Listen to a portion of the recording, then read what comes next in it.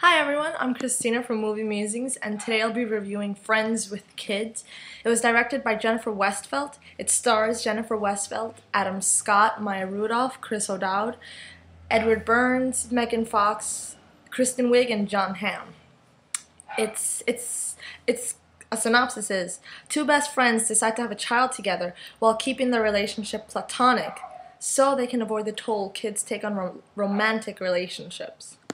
So, as they portray themselves, these two best friends in this close-knit circle of friends, they were the best of the best. Like, they knew each other for almost 20 years, and they knew every possible opinion, every theory and stuff that the other one had. That's pretty deep stuff.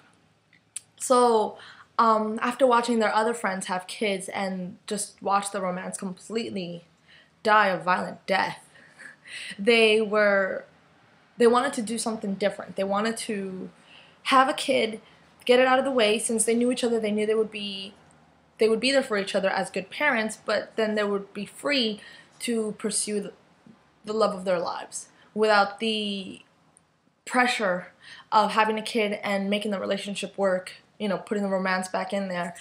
And it was a very progressive and noble idea, as was said in the film, both admiringly and mockingly.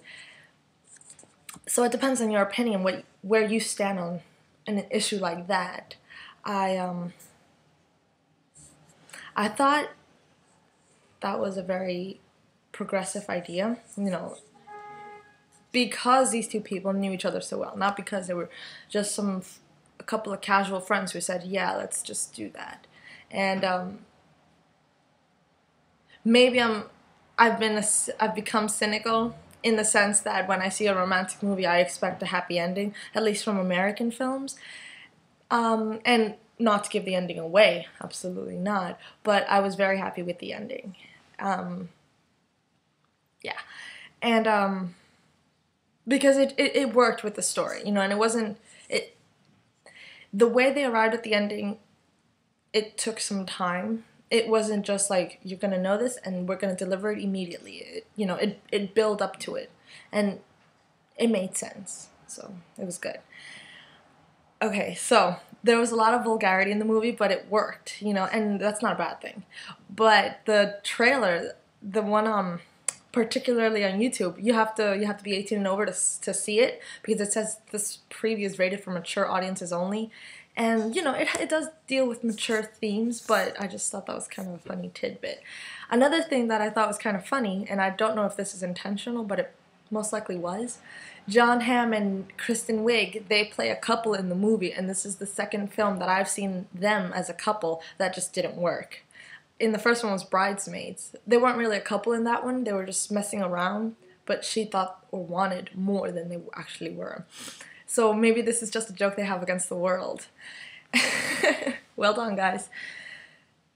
So, wow, kids do change everything. I don't have kids, but I know people who do, and that's just an obvious fact. Kids change things. For the worse or for the better is up to the couple and the situations, but, it's inevitable. You're suddenly responsible for this well-being and the happiness of this other person, and a good parent will want to do a good job, right? Obviously, you're never gonna stop trying and everything. So these two friends, they did the best they could, and they did a damn good job raising that kid. But in terms of their romantic lives, it was kind of skewed, because at one point it's like, how do you introduce the kid to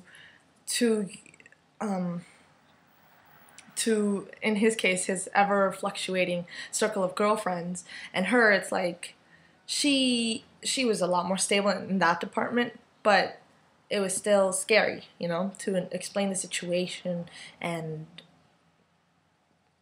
see where it went, and it had its ups and downs as well. I give this movie an A+, definitely. Like, it was a really good movie. I would recommend it. In fact, I kind of want to see it again. They didn't sugarcoat the romance, because I felt like it was kind of like real life, like, you're not gonna have the sweetest moments and it's just gonna be, I love you, my love, my eternal love. That's nice to hear and all, but who speaks like that nowadays? It was like they had they just said it in their own way, and it involved cursing, and it made it even funnier. To prove how I love you, let me do this for you. Can't really say it right now. I might get, YouTube says this clip has been reserved only for mature audiences. But I recommend you go check out this movie. If not to plan your way of having kids this way, then just for a good laugh, because it delivered on that as well. So, and also thanks for checking us out. Bye.